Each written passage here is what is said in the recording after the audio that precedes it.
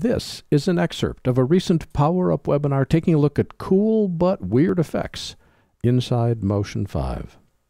In this excerpt, I'll show you some interesting ways to work with motion paths. Go to the library and go to one of my favorite shapes, which is the alpha ball. Just so we can see what's going on and add some life to our picture, we'll move this alpha ball over to here. And now we're going to add a motion path.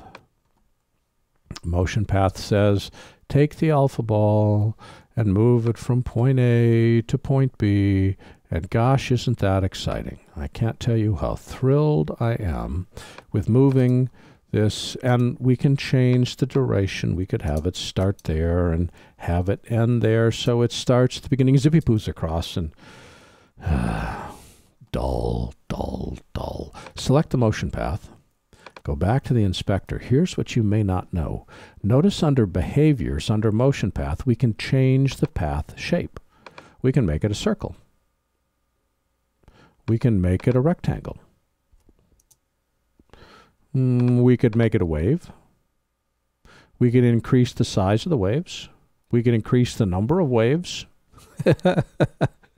I urge against geometry. Be careful of that. When I've tried using it, it tends to make motion want to crash. I found it to be fairly fragile. But these others are way cool. And here's the other neat thing.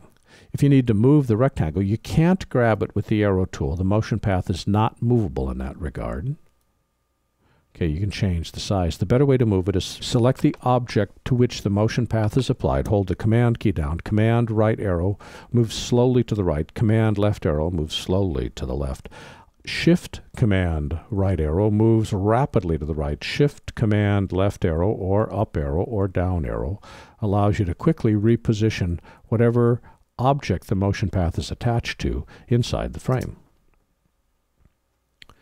All right, now it starts to get really interesting.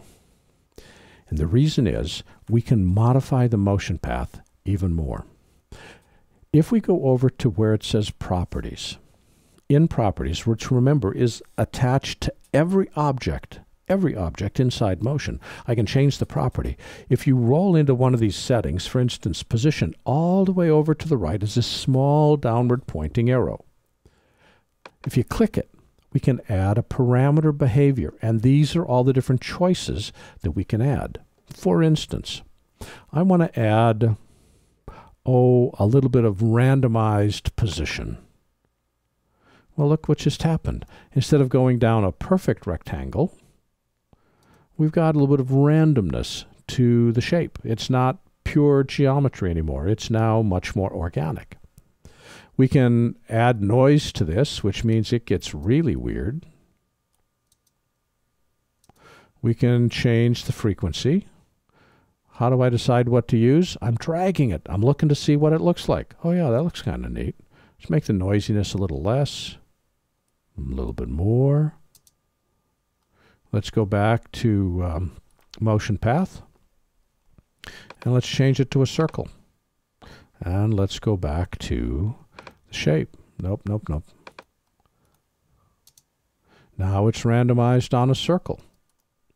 Or it's randomized on a wave. Are you starting to sense what's possible here? We're adding reality to the perfect geometry that motion tends to create. How did we get there? We selected that which we wanted to vary, didn't select it, just dragged our cursor over it, clicked the downward pointing arrow, and added a parameter behavior. Well, we've seen what randomize does. Let's take out randomize. So we'll go to behaviors, take out randomize, highlight it, hit the delete key, go back to properties. This time we're going to add a parameter behavior called Wriggle. This causes our shape, it's a gentler thing. Let's just make that a whole lot less in our face, motion path. And let's make the amplitude less. Let's make the frequency less. Let's open it up. There we go. And now when we play it, it's moving in a wave, but it's not moving in a perfect wave anymore. We've added interference, noise. How do you adjust it? I'll play with the frequency. or play with the noisiness. I amuse myself. Anyway,